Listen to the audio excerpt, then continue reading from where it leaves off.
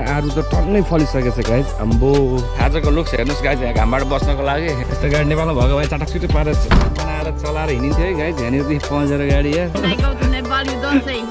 No, I don't say. I want to see Everest before I die. Oh yeah, it's most beautiful place.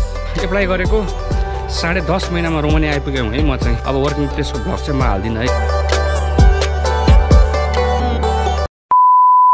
Hello everyone, what's up guys? Welcome back to another episode of Jeevan Rai from Prundu, Romania. र guys finally म चाहिँ यहाँ टक्क मुखसुख धोएर fresh भएर पानी सानी भरेर है दिउँसोको लागि टक्क आएको गाइज। हेर्नु त्यहाँ आरु त टन्नै फलिसकेको छ गाइज। अम्बो सही हो। ल हेर्नुहोस् यहाँनिर हाम्रो बगैँचामा आरु यस्तो सानो रुखहरू छ, टक्क आरु फलिसकेको रहेछ यार। हामी पाल्ने ठाउँनिर मलाई थाहा नै थिएन, म त सरप्राइज भइरहेको आज फर्स्ट टाइम देखेको मैले है। किन थाहा पाएको भने मैले उ त्यहाँनिर एउटा देखेँ कि, अनि यसो वरिपरि हेरेको त्यहाँ पनि टन्नै उ यहाँ नि फलेर रहेछ अझ है। यहाँ नजिकै चाहिँ एउटा देखेँ कि मैले फर्स्ट ठाउँमा। हेर्नु न यहाँनिर सही हो। दिस इज द आरुबारी, उता स्याउबारी झ्याप्प फल्दैछ गाइज। अब खाने हामी नै हो टक्क लाएर है, केही छैन। पाकोस् न मजाले आउँला नि होइन। हो घाम त कस्तो आज पनि चर्क चर्किरहेछ, बट आज आकाश अलिक क्लियर छैन हो। पानी पर्छ कि जस्तो लागिरहेछ दिउँसोतिर यार। लेट्स सी के हुन्छ। अब हामी जाने ठाउँमा है, त्यो ठाउँमा त पानी पऱ्यो भने त तनाव हुन्छ त हौ गाइज। एउटा पुरानो थोत्रो गाडी लगाएर राखेको छ, त्यो भित्र कच्चाकुच्चुक भएर बस्नुपर्ने हुन्छ, या फेरि त अर्को पारिपट्टि पऱ्यो भने त तनाव हुन्छ गाइज। यतापट्टि आउँदै आधी घन्टाभन्दा बढी लाग्दिन्छ। लुथुरकै भित्र छ गाइज। प्लास्टिक बोकेर जाने हो झ्याप्प लाएर, के हुन्छ हेरौँ है। आछु हावा चलेपछि यस्तो चिसो फिलिङ्स हुने यार। यो जम्मको ठाउँ छ, घाम लागेर भने डढेर होइन। यो पानी के हो यार ट्याटरमा अघिदेखि बगै छ। यो बिर्सेर हो कि के हो, यो ननिस्तो खुले जस्तो चाहिँ यहाँ मान्छे छ कि छैन आई डोन्ट नो। कहिले धारा खोल्दै गरे हो। हिजो राति त भ्लग स्टिक गर्दा निदाइएको छ। फेरि राति 12:30 बजे झसङ्ग बिउजी है।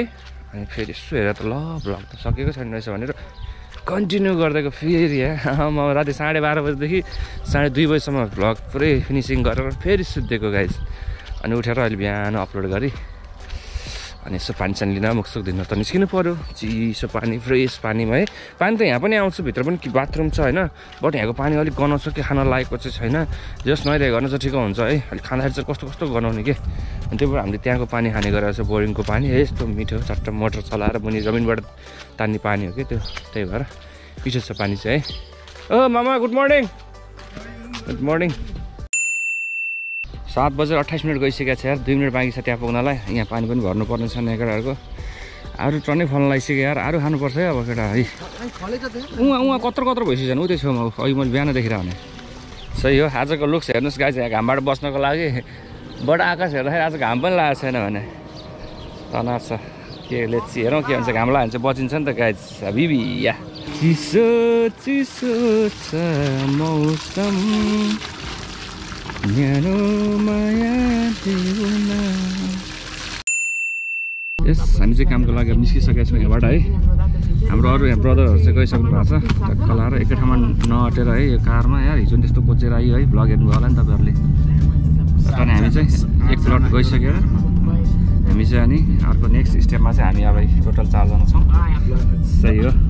आज जुन फर्स्ट पनि लागिसक्यो है। फुडको लागि बानी भनेको बोसै छैन यार गाइज। बोस कता घुम्नु जानु भएको छ टुरमा, मेन बोस। अब स्मल बोसलाई अब भन्नुपर्ने छ, भेटै भएन guys.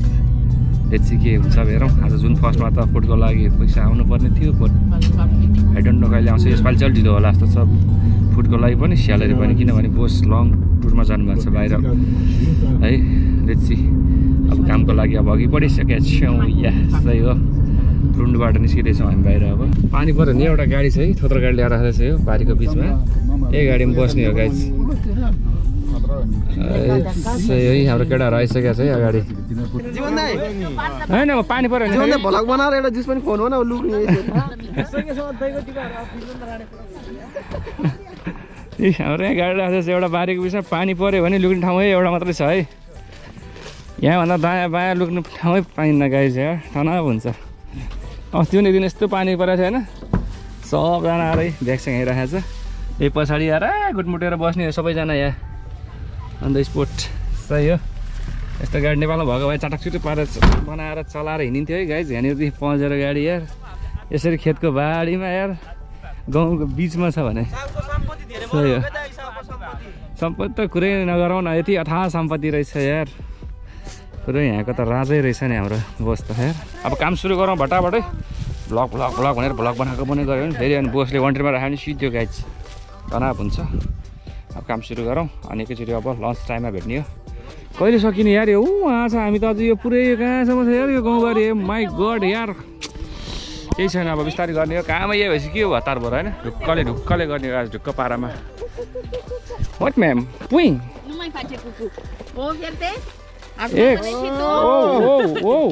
Oh yeah, good. Bine, this is no color. No color. Yeah, it's good. Unde e mâncarea? Mâncarea? Le punem în mașină. Yeah, mașina.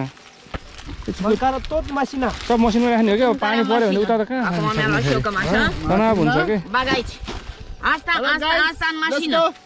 Okay सट्टा मसिनमा राख्ने सामानहरू है गाडीभित्र यहाँ चाहिँ गाडीलाई जिपलाई यार मसिना भन्दो रहेछ यार मसिन त सबै मसिनै हो होइन भन्ने नि त्यही हो यहाँनिर ओ Honda guys thank you ma'am thank you for this अन्डा समौता सही हो ल गाइज हाम्रो यहाँ नास्ताको टाइम भइसकेको छ है खाजा खाने बेला आज लेट पनि भइसक्यो कति बज्यो यार 12:30 भइसक्यो है 1:45 भइसक्यो अब 1 घन्टा त सर्लकै बस्ने हो नि त गाइज है 1 घन्टा रेस्ट हुन्छ हाम्रो अब 12 बजे आइपुग्यो भए 12 बजे नै टक्क आएर बसिन्थ्यो 1 बजीसम्म भर्खर आइपुगेका छौँ है यत्रो गाउँबारी यार उहाँ पल्लो भित्र चार्दै दिन बित्छ यार यहाँ त सही हो खाजाको लागि हाम्रो यहाँ धने भाइले रोटी लिएर आछन् and there is काँक्रो and then here is cold drinks yes ice छ यहाँनिर है टक्क लाएर कोका कोला हाल्छु यही हो हाम्रो बसाइ यस्तो टक्क बस्ने खाने खाजा साजा है हाम्रो फ्लोरी म्याम चाहिँ अब नेपाल घुम्ने भन्नुहुन्छ है लेट चाहिँ भोलिपछि नेपाल आउनुभयो भने चट्ट देखाउँला तपाईँहरूलाई नै spicy Nu iute, da. Spicy. Mai bun ca celelalte. And Flori ma'am, Yes. how about Nepal or Nepali people? If you want to go to Nepal, you want to visit with us? Of course. Yeah, you are most welcome. When you come Nepal, please call me, and then our team and you will must One visit day our. I come to you to Yeah. give me food, Yeah, you. and you took me to visit. Yeah. Așa. One day to Dane. One day, Da. One day to like like. and Mama. One day to Mama. Mama. Okay, you are most welcome to Nepal. Also, when I come in Nepal, you say, "Who are you? Who are you?" No, we don't tell like that. Yeah. Okay, start our lunch. I want to eat mango. Mango. Oh, Yes. in Nepal there is so many mango. I know, but here we have mango in the magazine to the shop, but it's So old stored mango, no? And not taste. no so tasty. Not so You tasty. buy and take home 1 week, 2 week, and then you can eat. Oh, okay. Okay. When you come Nepal, I will give you many I mango. know. When I go to Nepal, you don't say, "Who are you?" No, What are I you don't coming?" say. I do not know you. I come to the airport for receive you also. Don't worry. With the bank card, you say, Yeah. "Florina." Yeah, hello. Yeah. Okay, guys, I will Because answer. we are healthy. Yeah. If I say correct, sănătoși. Yeah. And 2 years. After? After 2 After years, 2 years. yes. Yeah. We go to Nepal. Okay. See you soon. I want to see Everest before I die. Oh yeah, it's most beautiful place. Okay. If you come, then I also go with you. Okay, thank Everest. Yeah. Thank you. Welcome. Okay, go and eat Okay. ल खाजा खाउँ पहिला है त्यसपछि अनि टक्क all गफ the गरौँ ल food and you don't eat.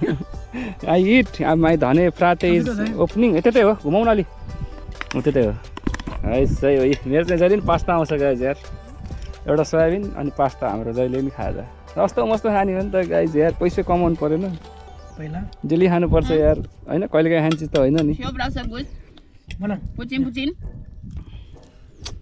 नेपालमा जस्तो चाहिँ खाजा नपाइने भयो क्या गाइज यार सुकुटी भुटन मोमो चाउमिन चाहिँ साह्रै मिस गरिरहेको छ यार Toată mâncarea lui Ana, Jeevan, păi, da. Jeevan, what eat? Gata. Gata. खाना It's okay. Take. Okay. Look out. It's okay. Our accountant boss giving me us that biscuits and my पेट is full finally हाम्रो duty of भइसकेको अवस्था 5 बजिसकेको छ है guys दिउँसोसम्म घाम लागेको थिएन यस्तो आनन्द थियो बट यार दिउँसो खाजा खाइसकेपछि यस्तो घाम चर्किएको छ यार यहाँनिर यस्तो लाएर हिँड्नु परेको छ यार सही हो टक्क अब एकछिन वेट गरौँ गाडीको है सामानहरू टक्क यहाँ प्याक गर्ने 5 बजिसकेको छ अब यहाँबाट चल्दिनुपर्छ हामी पनि टट्टो होमस्टेमा गएर जाने फ्रेस हुने अनि फेरि म्यागाजिन गइन्छ होला गाइज आज पनि यसो अलिअलि सामानहरू किन्नु थियो नि त है सो अब गाडीको वेटिङमा छौँ हामी आउँछ होला एकछिनमा हामी चल्दिन्छौँ गाइज कामसाम सकेर फर्केर रुममा आएर फ्रेस भएर मामा र भान्जा फेरि सपिङ गर्नको लागि अब अघि बढिसकेका छौँ वेलकम टु माई भ्लग मामा इन्टरनेसनल मामा सही हो अब चट्ट हामी पसल जाने अब अलिअलि खाजा खुद्रो किन्नु पर्यो है 5:30 बजेको घाम हेर्नु न गाइज यार आमामा नेपालको त यो 1 बजेको घाम जस्तो छ कि माथि डाँडामा छ गाइज यार सही हो अब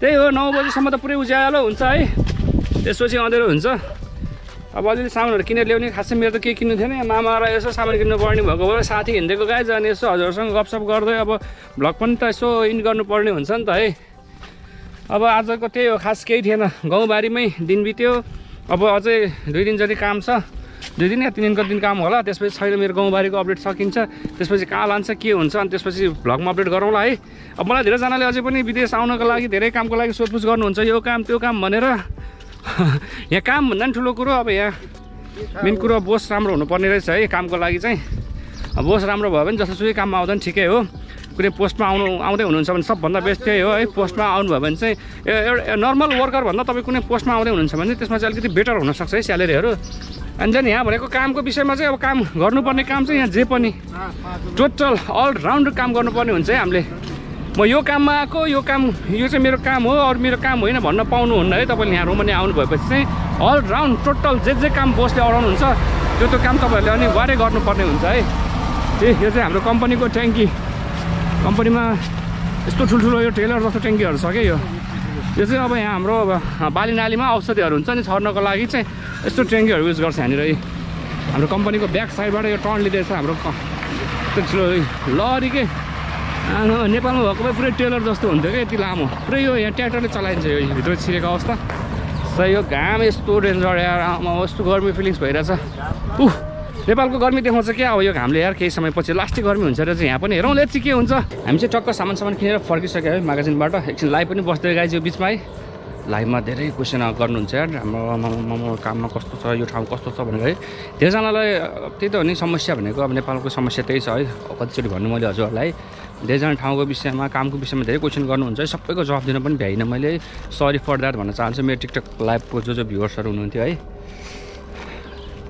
दायाँ बायाँ हेर्नुपर्ने हुन्छ यार गाडी भत्ताइदियो भने त सिधो नि त गाइज होइन सो अनि मलाई अझै पनि के मैले धेरैचोटि मेरो भ्लगमा पनि एट्याच गरिसकेको छु कुराहरू है यो क्वेसनको एन्सरहरू बट अझै पनि मलाई क्वेसन धेरैचोटि आउँदैछ कि अब मेरो टिकटक लाइभमा पनि आउँदैछ अनि युट्युबको कमेन्टमा पनि धेरै क्वेसनहरू आउँदैछ तपाईँको भिजा र वर्क पर्मिट आउन कति समय लाग्छ लागत कति लाग्यो भन्ने कुराहरूमा मलाई एकदम म्याक्सिमम् क्वेसन अझै पनि आइरहेछ क्या सो त्यही हो मेरो चाहिँ अब छोटो मिठो अपडेट मैले चाहिँ अब एप्लाई गरेको 10.5 महिनामा रोमानिया आइपुगेँ है म चाहिँ त्यही हो अब अफर लेटर आइसकेपछि भिजा वर्क पर्मिट आउनलाई चाहिँ मेरो 4 महिना लाग्यो अनि 4 महिना अर्को 4 महिनापछि फेरि भिजा लाग्यो भनेपछि भिजा आउनलाई मेरो 8 महिना लागेको थियो र भिजा आएको पनि 2.5 महिनापछि मात्रै मेरो फ्लाइट भएको है गाइज अनि त्यो टोटल गरेर चाहिँ मेरो नेपालदेखि रोमानियाको यात्रा जो स्टार्टिङ प्रोसेसिङदेखि रोमानिया आउनुसम्मको समय भनेको मेरो 10.5 महिना लागेको थियो अनि जसमा चाहिँ मैले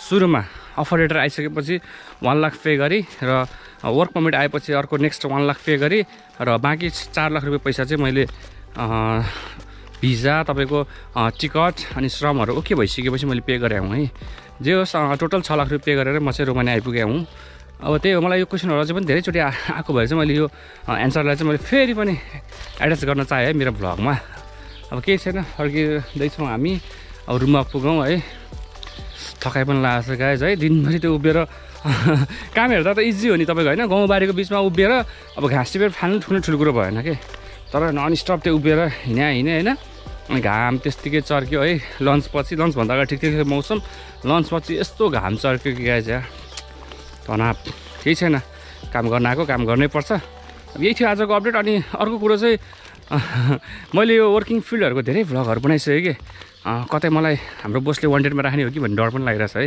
हुन त मैले अस्ति नै भ्लग बनाउँछु भन्ने कुरा उहाँले थाहा पाइसक्नु भएको थियो अनि केही त भन्नु भएन हाँसिदिनु भयो स्माइल दिनुभएको थियो बट त्यही पनि त यो डेली झन् भ्लग अब वर्किङ प्लेसको भ्लग हाल्दाखेरि चाहिँ अलिकति उहाँलाई पनि अलिकति अप्ठ्यारो हुन्छ कि भन्ने हिसाबले चाहिँ अब मैले काम गर्ने वर्कको फिल्डको भ्लगहरू हजुर हेर्न चाहनुहुन्छ भने योभन्दा अगाडिको भ्लगहरू यसो कोट्याएर हेर्नु होला सबै मैले जहाँ मैले काम गर्छु त्यो भ्लगहरू सबै हालिरहेको हुन्छु है अब चाहिँ वर्किङ प्लेसको भ्लग चाहिँ नहालौँ है अब यसरी सपिङ गर्न आउँदा या बिहान मर्निङ वाक जाँदाखेरिको भ्लगहरू त ठिकै हुन्छ होइन अब वर्किङ प्लेसको भ्लग चाहिँ म हाल्दिनँ है किनभने मलाई पनि अलिक तनाव छ नि अब होइन अर्को ठाउँमा काम गर्न आएको छु भोलि अब बोस रिसाएर अनि वार्निङ दियो भने त तनाव हुन्छ नि त है भ्लग पनि कन्टिन्यू गरौँला होइन केही छैन कुनै बेला अब अलिक लङ टाइम पछि अब बिचमा वर्किङ प्लेसहरूको बेलामा अपडेट गरौँला केही छैन होइन तर अब डेली भ्लग या वर्किङ प्लेसको हालिहालेछु मलाई पनि अलिकति डर भयो नि त गाइज है सो केही छैन अब